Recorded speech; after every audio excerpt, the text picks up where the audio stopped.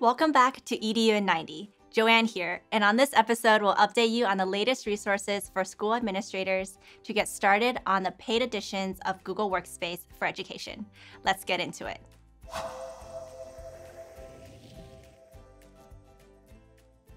If you just purchased one of the 3 paid editions of Google Workspace for Education, or are deploying an edition for the first time, we'll take you through everything you need to know to get up and running. Let's get started with assigning licenses. For your school staff to start using premium features, they must have a license assigned to them. You can assign licenses to individuals, everyone in a particular organizational unit, or to everyone in your domain. There are several ways you can assign licenses. You can automatically assign a license to everyone in your school or manually assign licenses for individual users. Check out the link in the video description for a step-by-step guide. If you are a teacher and don't have a license assigned to you, reach out to your school administrator. You can also see how to find your administrator in the video description.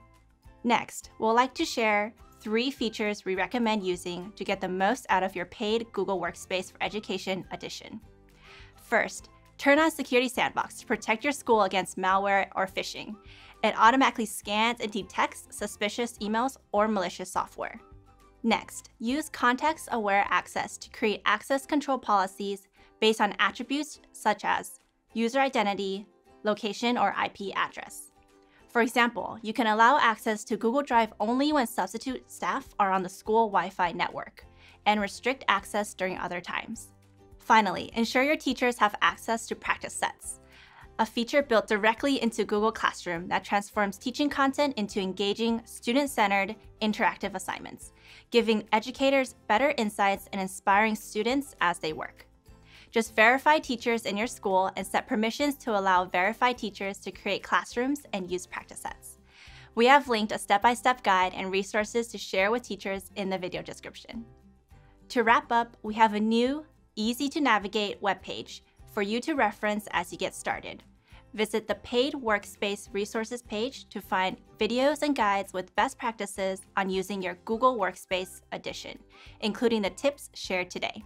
As a school administrator, you can also log into your admin console and turn on email preferences to receive tips and resources from us on using Google Workspace for Education.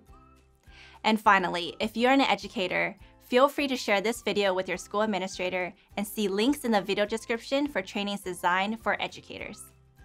That's all for today's episode, but be sure to subscribe to the Google for Education YouTube channel to stay in the loop for future ones.